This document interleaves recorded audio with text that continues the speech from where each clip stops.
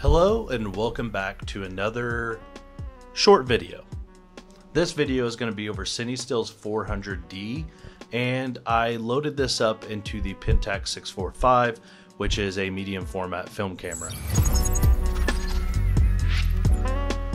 So loading this up, I was heading out to Oklahoma to go to Tulsa for the day with my wife, and we were going to her favorite brewery. Her favorite brewery is Nothing's Left down in Tulsa, and that is because she really likes unique and sour beers, and they're always doing something crazy.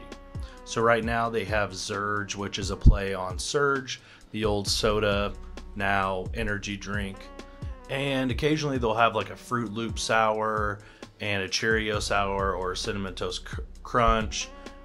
They always play with different cereals and candies to come up with sours or just unique ales or lagers, whatever it may be. So it's always our go-to if we can get a day to go down to Tulsa. So one thing that came in really handy when we were at Nothing's Left is the expansion area has many and multiple skylights. So the natural light really helped out with these photos at the brewery.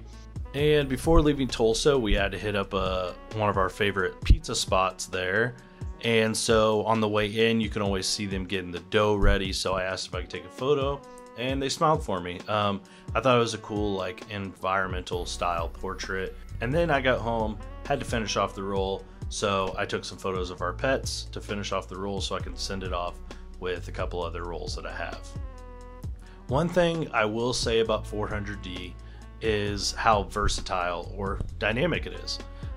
Being able to shoot inside and outside, lower light situations, or just places that aren't very bright.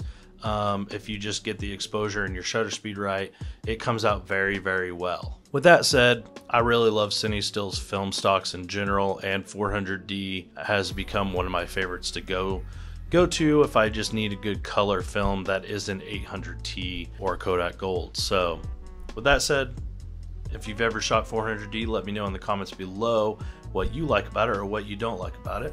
And I appreciate if you would like and subscribe, and I'll see you all next time.